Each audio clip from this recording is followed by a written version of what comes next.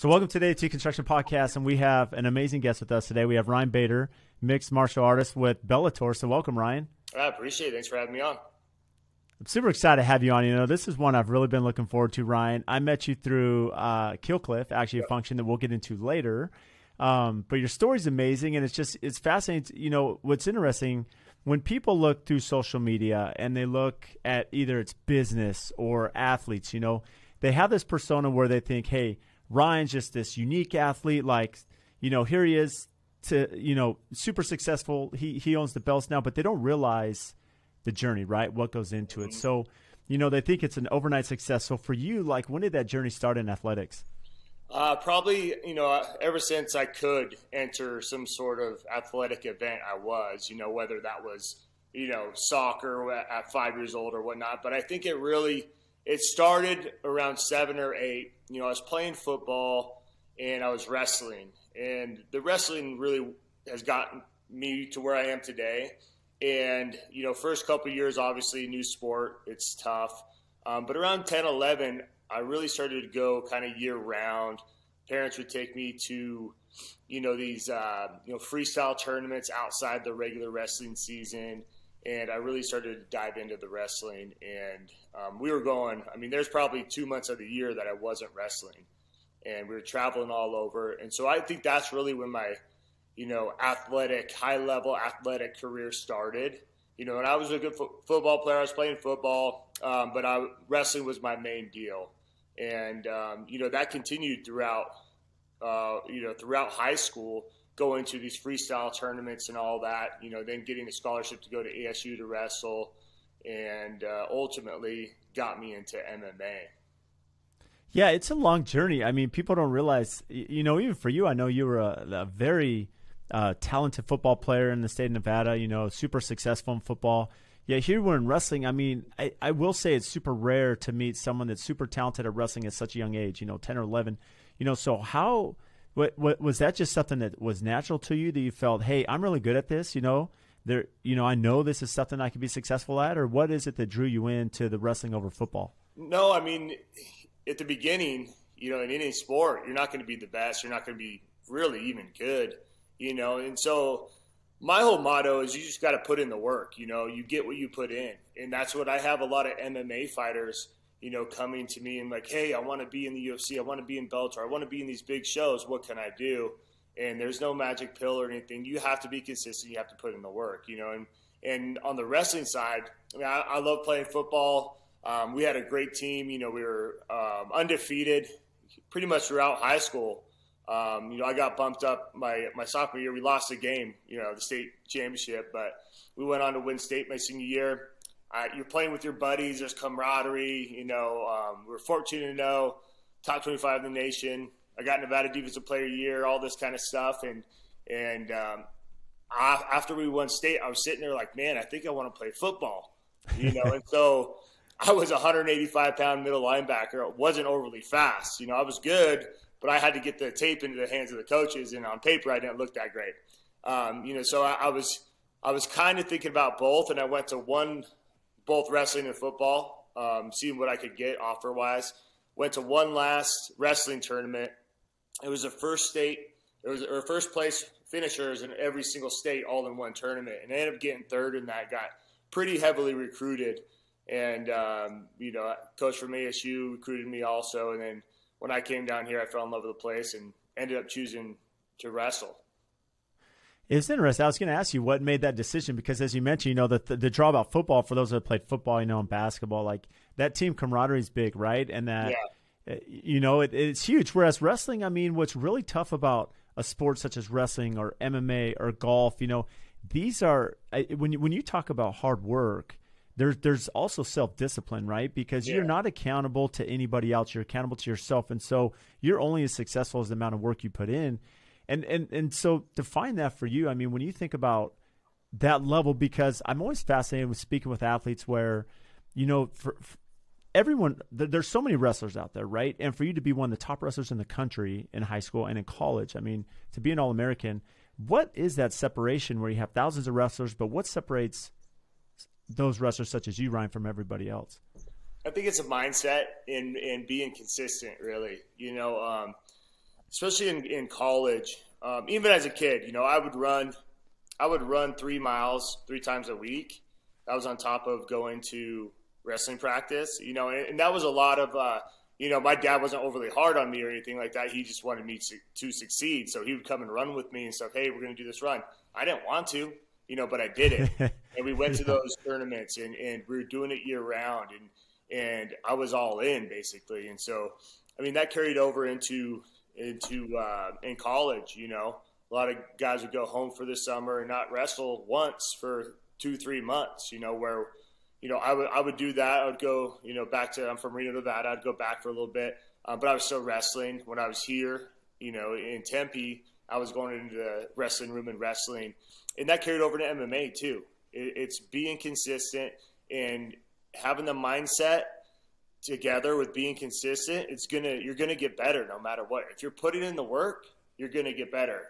And so ever since I started MMA, I've never stopped. You know, I have never taken more than 2 weeks off, you know, and that was one time because I had a knee surgery, you know, but I'm back in there, you know, every day, all the time, trying to get better, you know, even now, you know, X amount of years since I started this thing, a lot to learn, and I'm not going to stop because I want to be and continue to be the best.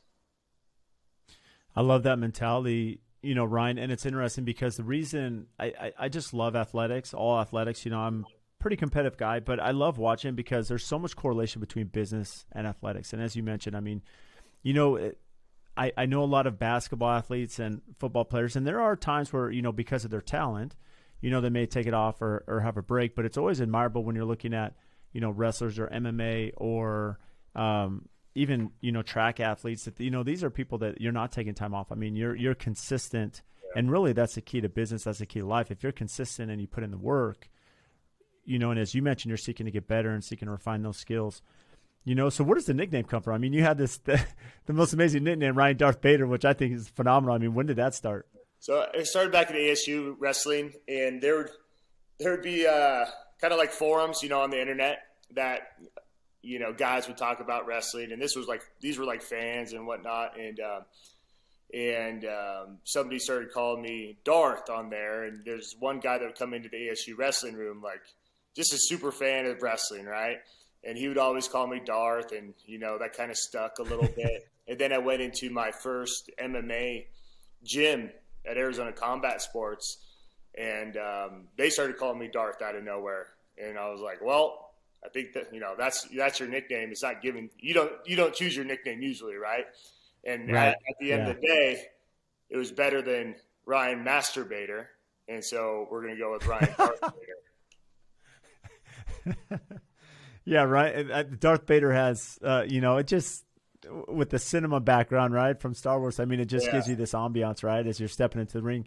So when you were at ASU, I mean, what was there an introduction to the combat sports, to MMA? I mean, was it something you had watched? I mean, you know, I know that that's one of your strengths is your wrestling background, and that's why you've done so well. But, you know, how did that introduction begin? So I've always watched it, right? Even like my dad and I would go to Blockbuster back in the day, and we would find these. The first time we found, like, you know, the UFC deal when it was like karate versus wrestler, kind of no time limit. And so I've known about it, and then it was getting more popular as, you know, when I went through college. And then I believe the Ultimate Fighter 1, which really was a catalyst to the UFC, was on during, you know, my junior year in college or whatnot. And my coach knew one of the guys, Josh Koscheck, that was on there and this and that. And then as the seasons kind of went on, we knew a buddy, Jesse Forbes, that was you know, that didn't wrestle at ASU, but wrestled in Arizona. He went on and he was fighting Matt Hamill. And so he asked myself and CB Dalloway, another ASU wrestler, to help him prepare. And, you know, we'd be in the wrestling room and stuff, and had no idea what we were doing, but we were very, very good wrestlers, and we could control him, and we could do this. And we started thinking like, you know, maybe I can do this. And then after I got done with college, and I was done with wrestling, you know, I went down a cut weight at 197 every single year. And so I was smoked by the time, and I've wrestled my whole life. And I didn't want to wrestle. I was kind of burned out. And I'm like, I don't want to go to the gym unless I want to go to the gym. I don't want to have, anybody else to tell me. I've done that my whole life. And so I was like, all right, what do I want to do? I was potentially going to go to law school and this and that, but I want to get some work experience. I've been an athlete my whole life. So I'm like, I'm going to put myself in a sales job, business-to-business sales job, to get that out of my comfort zone. And I was doing that and realized real quick I didn't want to do that.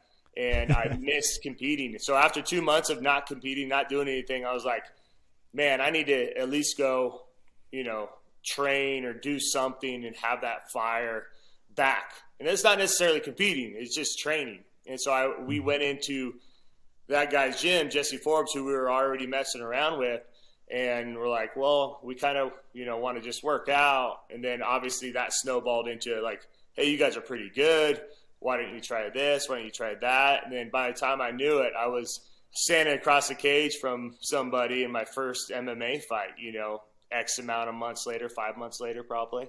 And then from there I was hooked, and I never wanted to look back and regret anything. And so I figured the time is now. Let's throw it all out there and see what happens. Well, it's interesting. You use a key word there. I mean, when you're speaking about passion, and competitiveness, Ryan, you look at doing the business. I mean, if you don't have the passion there, right, you're not going to put in the time and effort. It's not reality for any of us as people. And so you went down that road where you're passionate about something, then realize, hey, not only am I passionate, but I'm actually talented at this. Yeah. And it would be easy snap of the fingers, as we mentioned, that all of a sudden here you are at UFC and then Bellator fighting, but it doesn't happen. We know that musicians and everyone, they play in little venues, right, as you're building your brand. And that's the same for any company. I look at it for me as a contract. I mean, it's not like, hey, from day one, we're doing these high-end luxury homes, right? We're doing a small kitchen bathroom remodel, as we start building that brand, similar to you. So talk about that. I mean, from the different venues, it's not like you just went to UFC. So were you fighting in small circuits and other venues and odd places until you got that opportunity? Oh, 100%.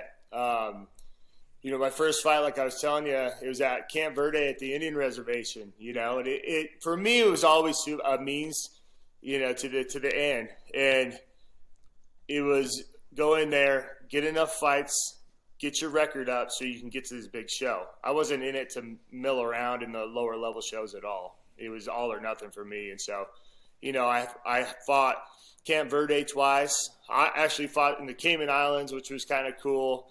Fought in Globe in the Equestrian Center for free.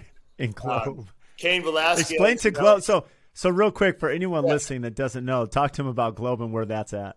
Oh, Globe is like a little mining town, probably, I don't know, maybe 2 hours outside of Phoenix here. And, I mean, there's nothing there. Nothing at all. Yeah, there's nothing. We drove up there the day of. We weighed in, and I fought this guy. And I remember people were like, "Oh, you're fighting Dicky Chavez? Oh man!" I'm like, "Who the hell is this guy?" I went out there and beat him pretty good, but probably the oddest place I fought was a bullfighting ring in Mexico, and that was with Cain Velasquez, a former UFC champion, and CB Dalloway, buddy of mine, a UFC guy. We went down there. It was supposed to be, the guy talks it up all the time. Supposed to be a huge show. There's probably like 14 people in the stands. We're warming up, and there's hay and all that stuff in the locker rooms and stalls. And we went out there in a 3-roped ring and fought. And it was as hard as concrete, And so after that, I got my record up. Like I said, I was just trying to get my record up. My buddy CB was on the Ultimate Fighter and was in the finals the year before. And at that time, they were looking for, talent. They were looking for All-American wrestlers. And my buddy was on there, did well, put in a good word for me. My coach had put in a good word. And I flew up to Vegas, and we did physicals and stuff. And I walked into a boardroom, basically, and sat down with a bunch of Spike TV executives. And they just talked smack to me the whole time. I talked smack to them, and they said, "Get the hell out of here." I'm like, "All right." And they started laughing, and we left, and I got a call like, "All right, you're in." And that's how I got on the Ultimate Fighter. It's interesting because, there's a lot to life when you're thinking of not only athletics for you, Ryan, but even business when you're patience, right? There's a patience side of that. And you understand that, yeah, the work ethic, but as you know, when you're down in Mexico and you're fighting and here's hay bales, right? This isn't some luxury, facility that you're prepping for the fight. I mean, you're fighting just to build that name and reputation till you can get that break, that big break. And, most people say, well, I'm lucky, but anyone that works hard understands they create their own luck, right? Yep. And in essence, that's what you've done, right? You make enough contacts, Ryan, you meet enough people, you work really hard, then that opportunity comes for Ultimate Fighter. Now you're ready, you're prepared because you've done that. Like, you've prepared your entire life for this. Yeah. And so it's not by luck. And, talk about that experience going to Spike TV. And now you have your opportunity. This is the moment where you can come in and start building that reputation and opportunity. Yeah, no, I love what you said. You make your own luck, because you really do. You're standing there when the opportunity arises, right? And you put yourself in that position. And I believe, in that wholeheartedly. And that's even if outside of my athletic career. One thing, I feel like being a good person is part of that, and and making those friendships and contacts, and being that guy where people are like, no, he's a solid guy. He's honest, trustworthy, this and that. And I've got a ton of opportunities outside of the athletic world because of that, also business ventures and whatnot, and so being there and knowing mindset going in that, hey, I'm going to get 5 fights, so I'm 5-0. I could, I'm an All-American wrestler. I know, like, Ultimate Fighter wise, and granted, we were maybe not going to do that show contract wise. It's not a great contract, and but we decided, it's great exposure. We're going to do it, and so in that show, 6 weeks, no outside contact with the outside world. We couldn't leave the house, no magazines, nothing. You're just in a house. They take your cell phone, and it's 16 guys, in a house, and they're just waiting for drama to erupt, and yeah, the whole mindset going in is, I've done this, a million times. I've been through 5 wrestling seasons at ASU where it's 6 months long, not 6 weeks. Keep my head down, do the right things. I'm gonna win this thing. And sure enough, 4 weeks in, people started breaking. Oh, I didn't have any kids at the time or anything like that, but I miss my family, I miss this. And I would hear these comments all the time. And I'm like, man, I'm gonna win this whole thing because I love to be here. I want to be here. And sure enough, end up winning that. In the finals there, got a knockout, and then you realize, okay, now I'm in the bottom of the barrel now in UFC, and so definitely making your own luck and being there, when the rewards are coming back, and that's huge, and a lot of people quit and a lot of people give up well beyond when they reap any rewards whatsoever. So how do you keep that barrier? I mean, when you're there, I mean, you mentioned you had the background in college, which is great because you've had that fraternity essentially, with the wrestlers there, but you're in a home with 16 people and there has to be some sort of mama mentality, right? Like Kobe, like even though you can have a friendship, like you're ready to, I mean, you have to have that killer mentality, right? Yeah. And so how do you keep that guard up where, hey, I can be amicable, but at the same time, like when it comes time to fight and to get to be the champion, like I'm ready to turn it on, and not let any other distractions get in my way. Yeah. I mean, I don't really have a tough demeanor. I'm not trying to be a hard ass or anything like that. And I had a lot of friends. I was friendly with everybody on there. But the thing is too, you realize, cause you train, I mean, you don't train with the other team there, but you train with your team, and that's where you kind of get your pecking order out. When I went in there, you're rolling, you're sparring, you're doing everything with guys that are your weight that you could potentially fight. You're fighting team versus team, but you could fight somebody on the finals on your own team. And so that's where you kind of do that, right? That's where I'm going hard. I'm making sure that I'm whooping everybody here, that they know I'm the top dog, and that kind of gets disseminated into the house too. And then obviously you're fighting. I was first up to fight, and so I fought Tom Lawler, went out there, who I'm good friends with now, went out there and I knocked him out pretty brutally, and that kind of set the tone for the rest of it. But I'm not one of those guys that puts on a facade, oh, tough, this, I'm going to be me, I'm have fun, goofy, whatever, and that's how my vibe was in the house. And there were other guys that were kind of trying to put off that vibe, but you could see through it too. Mm-hmm.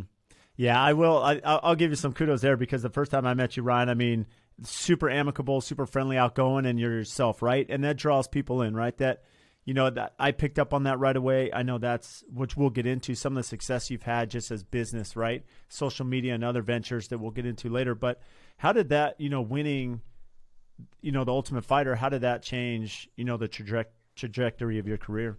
Yeah, like I was saying too, they don't have the best contract, especially then, and everybody else, like, oh, you're making all this money. You're like, man, like fighting 3 times a year. You have no idea. Yeah, I mean, you're making a decent living, I guess, but not really, not what you're in the sport for, and so it took a little while, and we had to renegotiate before basically it expired to get a new contract. We're like, look, we're not fighting this guy on our Ultimate Fighter contract, but at the end of the day, I'm grateful for it because I got that exposure and I got those bigger fights. If we went the harder route and, just try to do it one fight at a time in the UFC, you're starting off fighting nobody until you beat somebody. Then you can fight somebody, So I'm very grateful for that experience, and it was so much fun. I made lifelong friendships through that experience, but after that, you're starting back at the bottom. And since you're the Ultimate Fighter winner, you have a little leeway. They're trying to build you up. But, man, I was fighting, 3 fights in, I was fighting Keith Jardine, who just beat Chuck Liddell and all this kind of stuff. And so you get thrown right to the wolves. Yeah, there's no doubt about that. And so when you speak about the contract side, not to get any dollar amount, but this is, I think, what most people don't understand is that when you're under contract, explain how that is. Do they cover travel to the event and fighting? But the training itself is up to you, right? I mean, the training and diet and nutrition and all this stuff. How does that integrate with what is covered by UFC when you're under contract and what's on your own, as far as that financial? Yeah, I mean, they cover everything in the fight, give you hotel rooms, all that kind of stuff. But, yeah, everything here. I've been fortunate enough to have I like one big thing that I live by is have good people around you, right? And there's times like we had to figure that out, but like coaching staff and all that, you got to pay them, you got to pay your manager. But going back to having good people around you, I have a great manager, I have great coaches, where they're not going out there and exploiting you and hey, I'm taking 20% or 30% of your purse and this and that.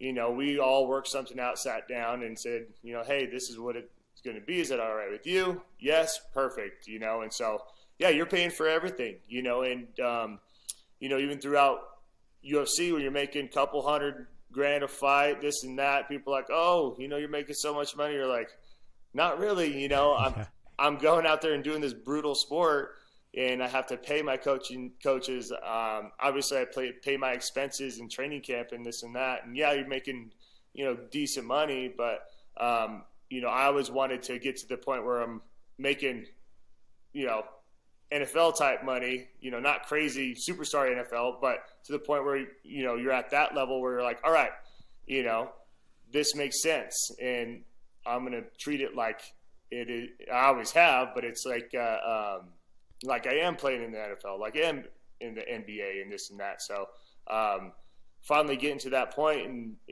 But back in the day when you're making, 20 grand for to win the Ultimate Fighter, and you pay your coaches and you pay everything, you're like, huh? Yeah, doesn't go very far. A little better. Yeah, it's true, and there is a business mentality there, as you mentioned, Ryan. When you start thinking about any good CEO understands that they have people around them, as you mentioned, they're surrounding themselves with good people, right? And not only that, they're going to hire people in certain positions that are better than they are, right? You're going to have certain people, and that's the support system, right? That's people that are executing, and that's the value of a good CEO. And that's essentially, you're a small little enterprise, right, Ryan? That you're the CEO, you're surrounded by good people that are going to be ethical with you and train you and then prepare you for what you're doing. This is your career, and that's really important. Yeah, you're going to want somebody to do your taxes or, hey, I need this PowerPoint done. You can't do it all, right? And like you said, you get somebody – better than you. Hey, I need somebody great in marketing and that knows all the Facebook algorithms and this and that, and you're going to oversee everything. And obviously you're going to put in the work yourself, so that it's the same thing with what we do. I have a strength coach. I have my head coach. I have a striking coach. My head coach runs the strength coach and the striking coach and kind of oversees everything. And, he'll watch video and, hey, we're going to drill this and this. And, my job is to also do all that, but also try not to worry about all the little things and show up and do the work and put that work in, and at the end of the day, perform, and be in the best shape I can, and make sure there's no distractions in my life, and, everything's good at home and this and that. And so it's definitely run like a business for sure. Well, I think you bring up the family side, which I think is fascinating, because I love following you on social media. You're a totally family man, right, Ryan? And what's amazing is, as you're preparing for a fight, you still have kids, you have a wife, so what does a normal day look like for you as far as training, family time, and then especially as you get close to the fight, right? How do you, mindset prepare while still, I don't want to say distractions, but we understand I'm a dad, I have kids, and I know what it's like when your mind's trying to prepare for something and you have all these things going on. So I've gotten a lot better at separating MMA, gym time, family time. I try not to bring family time into the gym, and vice versa, the gym or MMA side into my family. And I've gotten a lot better. I mean, I have 35-something fights now, but back in the day, in training camp, just in general, it was more before I had kids, but I would be distant, and everything. And I was all, because you're always thinking about somebody, a date, and you're always looking into the future, which is, I have to slow myself down and be like, all right, hey, enjoy the day here, because all right, Monday's down, Tuesday down. All right, Wednesday I have a hard day, Thursday, and so I've tried to fix all that. But, a day for me is, I have 3 kids, and I have a 9, 8, and a 6-year-old. If they're in school, my wife and I will get them ready for school. Usually I'll drop them off, and then I'll go to my first training session, which is usually 2. It'll be like a lift or something, and then a striking session. Then I'll have a couple hours before the next one. So I'll come home and like I said, I have different business ventures and all that kind of stuff. So I'll answer emails, I'll do all that kind of stuff for a couple hours. And then I'm back, around 3:30 or 4, doing our heavy session, which lasts about 2 hours. And that's where, the whole MMA team gets together, and you're sparring, we're grappling, all that kind of stuff. And so I'll do that, come back, and I'll either pick my kids up from sports, or I'll take them, or my wife takes them, and then we'll get back, eat dinner. And by that time, it's 7, 8 o'clock, and so that's pretty much kind of the usual day. I'll have a more of a rest day in there, usually, Wednesday.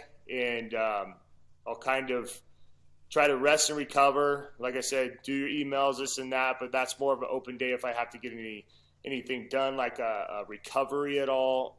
Have a great kind of massage kind of dude that sports massage basically that'll work on me, and that's that day. Saturday I'll get up and I'll so that's Monday through Friday, rest day Wednesday. Saturday get up and we run the hills at some park, and then Sunday's off. And so weekends we try to do stuff with the kids, and I'm always go, so it's always something to do. Oh, yeah, and right now, that's tough. For those listening, hopefully you have at least a pool day in there on Wednesday, because it's a little warm out right now. 100%. It's raining a little bit here, but, yeah, the kids been in the pool pretty much every day. And that's what people don't realize in Arizona. It's like a bad winter anywhere else. Yep. Like your kids can't go outside, right? And so they're inside most of the time. And so we try to make some trips up north. My wife's family has a ranch up there. We go up there, out to California or something like that, to try to keep my wife sane. Yeah, I can relate to that. Over the summer, luckily we have a pool, and my wife is sending the kids out there multiple times a day, right, to wear them out a little bit. So you mentioned the training part, right? How much time you're spending a day training. And then not only that, balancing the office, the business side of things, and then, of course, the family time. So what is your favorite thing? Wrestling is the core, right? Your background is you got MMA. What has been your favorite aspect of MMA? From the technical side, is it the kickboxing? Is it the striking? I mean, what is it that you've really gained a passion for and enjoy now? What I love about MMA is my passion switches every couple of months or yearly, basically. Like I'll be really into striking, and then now I'm really into Brazilian Jiu-Jitsu, putting the gi on, and so that's one thing that I love about MMA as far as wrestling. It's wrestling, right? And I got sick of getting down in my stance, shooting double legs, drilling like that. And so MMA, if you get bored with something, there's always something else you can work on. And like I said, right now I do it all. I strike, we grapple, we spar, we do it every week. But right now I'm doing a little more Brazilian Jiu-Jitsu in a gi and loving it, and when my fight comes around, we have the blueprint to what we need to be successful in for a camp, and we'll go back to that. But, in the meantime, which I say was, quote unquote off time, which is not, I try to do a little something that I'm into, and that could be striking, could be jiu-jitsu, but I've wrestled my whole life, and so I always have that, but you got to keep that up too. And so I continue to do everything, but learning the intricacies of striking and jiu-jitsu has been fun, and I haven't got sick of it yet.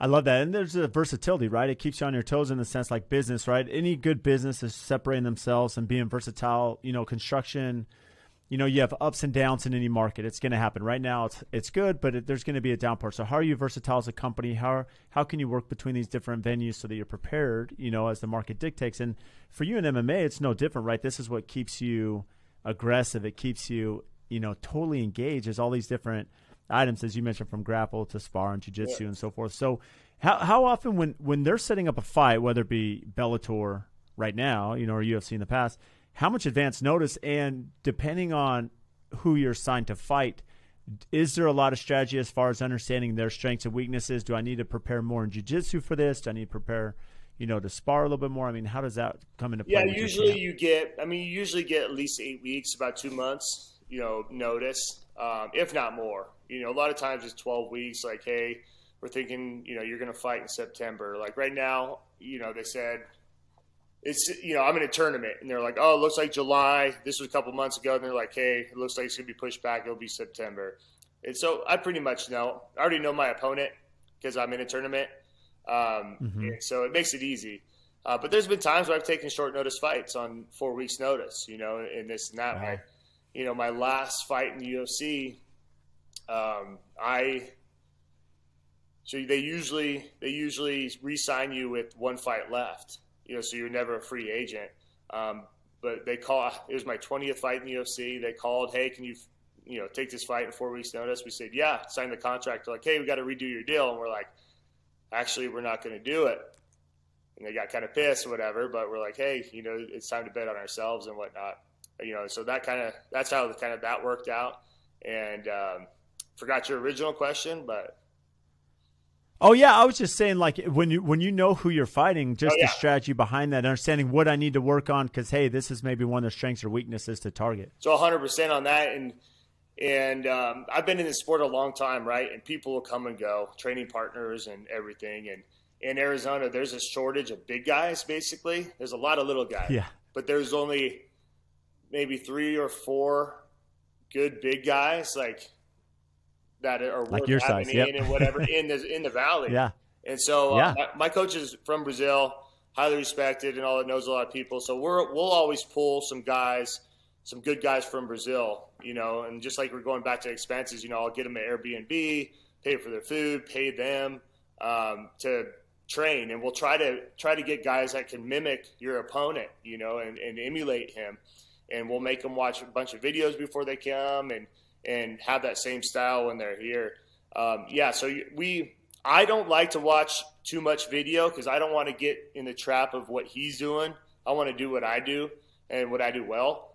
My coach is the one that's going to dive in and say, all right, every time he throws a jab, his right comes down a little bit, or this and that. He loves this combo.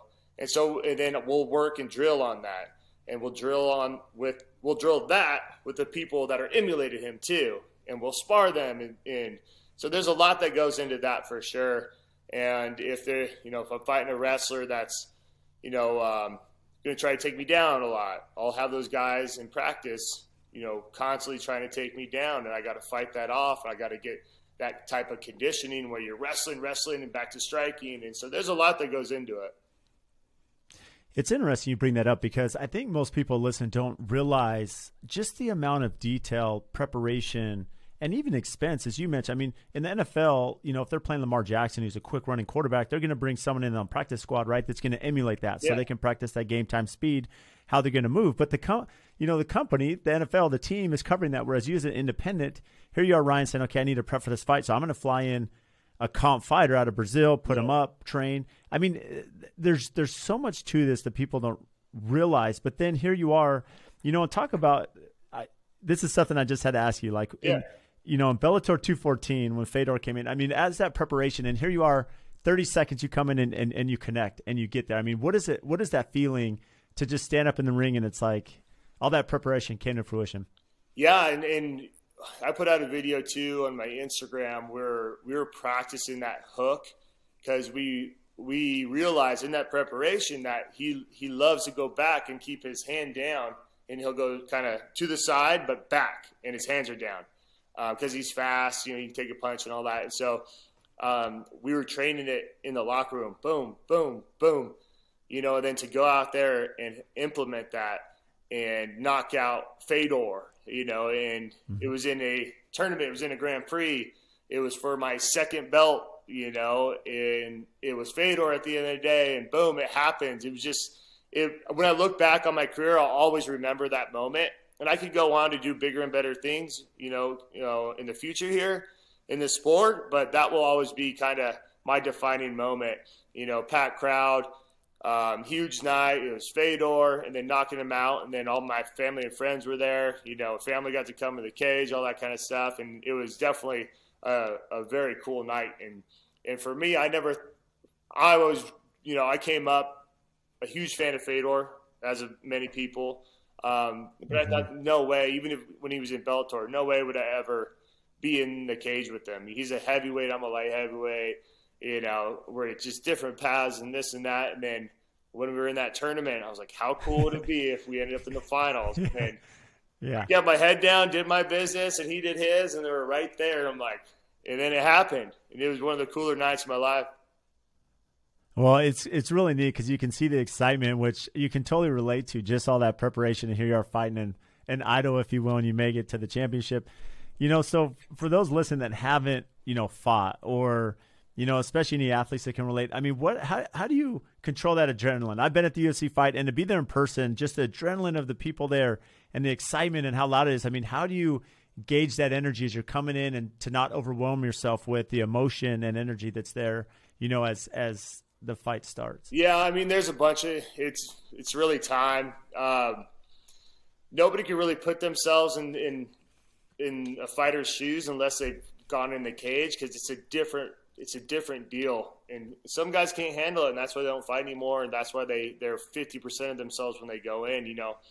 Once you get there fight week, you're like, oh, the fight's in a distant future, right? I'm 5 nights away, I can sleep easy, all that. Then all of a sudden you're like, all right, when I wake up tomorrow, I have one more night. And then the next day I'm fighting somebody in a cage, right? And then you're the night before, and you're like, all right, I go to sleep, it's fight day. And fight day for me is one of the worst days because, I don't like to do much. We're hanging out, and you're just sitting around waiting to get, go to the arena where you can fight another trained human being in a cage for people to watch, Right. So it's definitely a mental challenge. And for me, I just know that the nerves are a part of it. You need to embrace it. I've done well in my whole athletic career. I used to get nervous wrestling. Some guys should – mop the floor with. But when I started embracing it and be like, all right, this is where I'm supposed to feel this way, I'm prepared. And knowing that I did everything I could do to prepare myself to be successful, I can walk into that cage, worry-free, and whatever the outcome, it's fine because I did everything I needed to do. Now, if I slacked, which I never have, or had an injury or something where I couldn't, train the best that I could train, that would be different. But I've always walked in the cage usually, except a couple times I had an injury, knowing that I've done everything I could do. So the outcome is, it doesn't matter. I'm just going to go fight minute by minute, round by round until I win that fight, usually, or if I happen to lose, it is what it is. It's funny, that mentality is so true, that preparation, in speaking, most people have an issue with public speaking, right? Getting in front of a large area and speaking and being in front, right? That's really difficult. Most people, the anxiety, right? And leading up to speaking.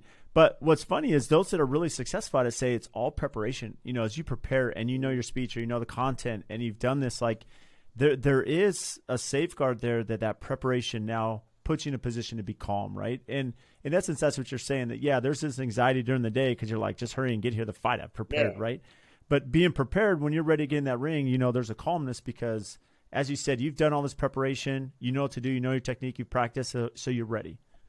Absolutely. I mean, when I start warming up in the locker room, obviously you're getting your body going. Everything goes away. And I start smiling. I'm like, all right, we have a little, routine basically. It's funny because, I eat during the day. I mean, sometimes it's tough to eat because your nerves are going, whatever. But I bring these mashed up sweet potatoes into the locker room.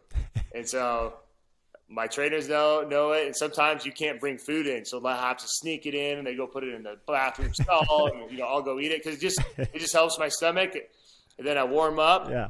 I feel amazing. Everything goes away, all those emotions, and start smiling. I put my hands in the air, and I'm not tricking myself or anything like that. But if you smile and you act like you're ready, you want it, which we are, you're ready to go. And so we'll go through these different motions, and then we're in the tunnel, ready to go out, and you're like, this is it. I've waited for this moment for 2 to 3 months. I'm prepared. Why not go out there and win? Why not go out there and allow yourself to be successful? Let's go. You walk out, and then, it's fight time. Once it starts, you're like, oh, this is fun. I'm ready to do this. I feel great. And do you ever notice, like, how much does the crowd affect you? Does it affect your energy or emotion, as you hear them roar? Sometimes, yeah. I mean, I try to kind of separate it because I don't want them to dictate my thinking or my split second decision making in there, because it's usually pretty good. And so say you rock somebody and they're like, and maybe you usually be more patient there, but you run in and all of a sudden you get hit, so I try to kind of separate it. But it is cool to see, you pick somebody up and slam them and they, the crowd goes wild, it's fun. And then it could be opposite too.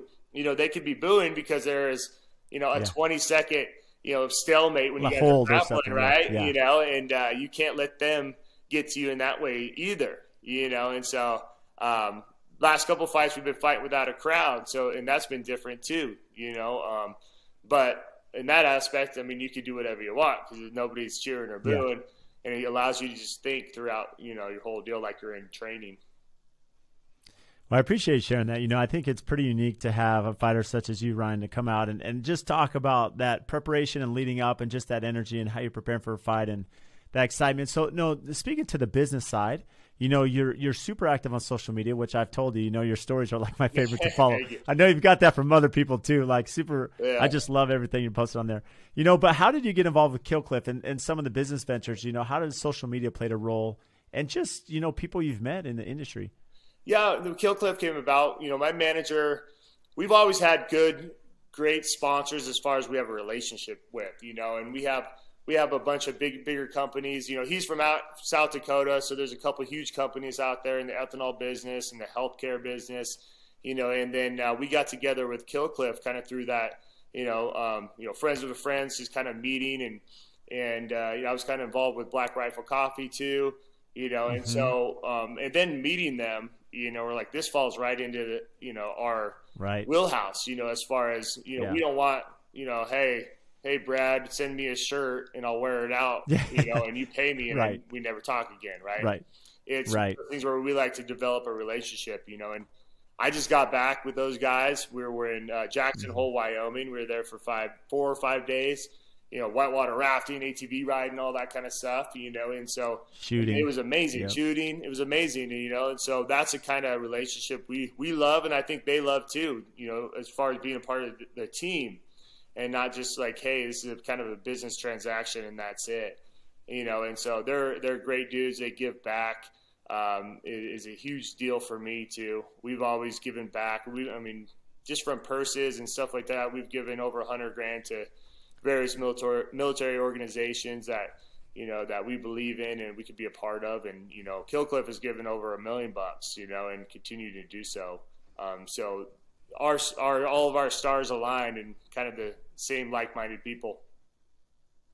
I love that, because when I met you, it was actually at a fundraiser, right? And you, to your point, without, just to toot your horn again, Ryan, you went up there and you gave a check right away to Dash, who was up speaking, for the Navy SEAL Foundation. And, it's interesting, I've found that the people that are charitable, and even for you, as you're working with sponsors, it's not just a dollar transaction, but there's actually a relationship behind it, right? And it's not even that it's an ethical thing, but there's a partnership, and it shows, right? And when you have that similar mentality and backing and branding, that's that cohesiveness, that's that synergy, and that's really what builds your network. That's all it's about.